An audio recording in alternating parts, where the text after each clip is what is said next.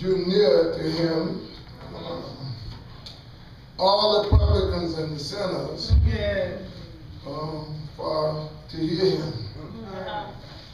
And the Pharisees and scribes murmured, saying, this man receives sinners and eat with them. Praise the Lord. And he spake this parable unto them, saying, what man of you, which one of you, having 100 sheep, if you lose just one of them, does not leave the 99 in the wilderness and go after that which is lost until he finds. Which one is it? And when he had found it, he laid on his shoulders, rejoicing. And when he coming home, he called together his friends and neighbors, saying to them, rejoice with me. For I have found my sheep which was lost. I say unto you that likewise joy shall be in heaven over one sinner that repented more than over 99 just persons which need no repentance. Praise the Lord. Either what woman having 10 pieces of silver, if she lose one piece, do not light a candle and sweep the house and seek diligently till she find it.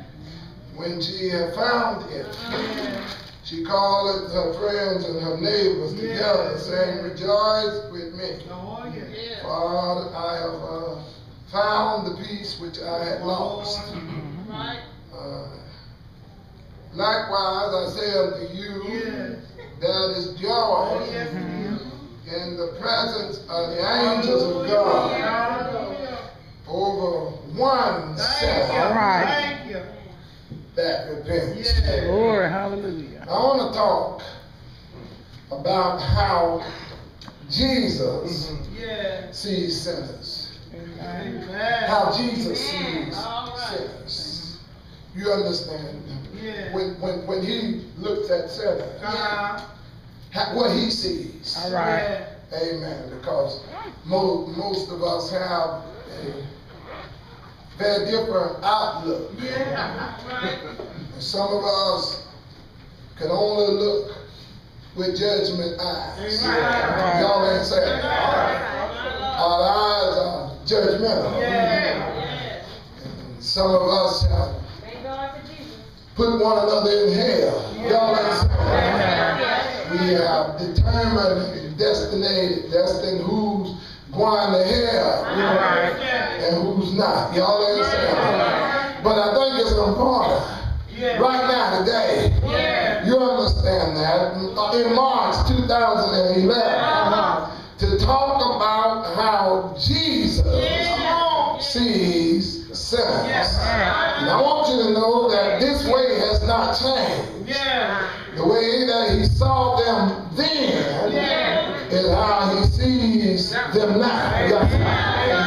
But I will tell you that that way is going to change. Because the sinners that he sees now still have a chance, y'all ain't saying that, to believe the gospel and become saints. Y'all ain't saying that. But if they choose not to, when he comes back, he's not going to see them in that same.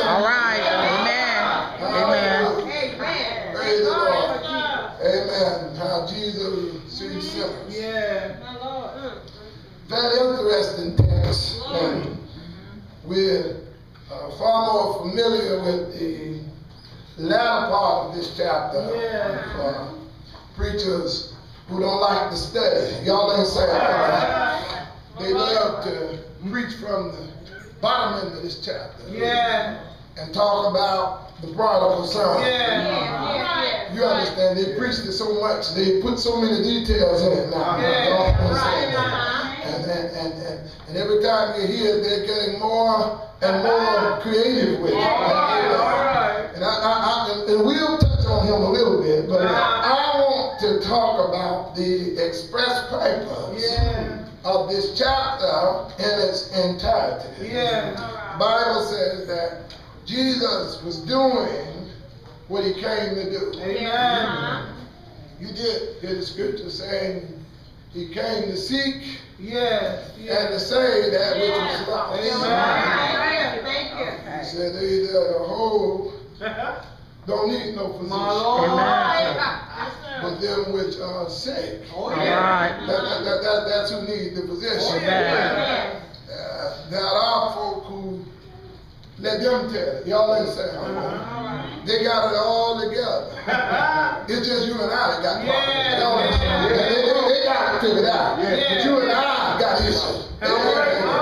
But Jesus was there. And the Bible said that again, as he began to preach and to teach, that the publicans and sinners got word that Jesus was preaching. The Bible said that his fame off went out before him. That is, whatever he was going to be, y'all ain't saying. They couldn't put it on Facebook.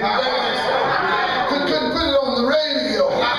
But wherever he was, some way and somehow, the way got out. And Jesus was in town. He made it easy for us now. You understand? Some of us still won't tell it, but it wasn't an easy thing. But they would go to the well and they would go where others were gathered and they would spread the word that Jesus was in town. What I love about him, not like some folk. Some folk come to town and all of us can't see him. You understand that? There are some folk, if they come, you're not going to get very close to them. In fact, about it, if you don't have $100 or two, you're not going to get in the same room. You understand? Praise the Lord. But Jesus came. Outstretched arms. Thank you. Allowed every person that would come and hear the word. The Bible says, as such, the sinners and the publicans came. They drew near, far, the Bible says, to hear him. It's good to find folk who want to hear the word of God. I'm not coming to hear no mess. Y'all ain't saying. Not coming to hear what I dream about and where I went over the weekend and what I like and what I don't like, but coming to hear the word of God. Thank you, Lord. The Bible says the Pharisees and the scribes, the religious leaders, who were in charge of the religious service before Jesus came along. Praise the Lord. They were, their job was to take the Old Testament and learn and study and teach about the Messiah that was soon to come. Problem was they were so engrossed in the Old Testament, so engaged in teaching what they were used to teaching, till when the Messiah came, they did not recognize who he was. So then they rejected Jesus. Yet Jesus continued to do the work. You do know when he asked the disciples, who do men say that I am? And they said, some said John the Baptist, some say Elijah, some the other prophets. And Jesus said, well, who do you say? I think it's important that we know that no matter what folk think about God, it doesn't make him any less. Y'all understand? See, that's why I don't worry about what folk think about me, because the same thing applies. What folk think about you is not what determines what you are.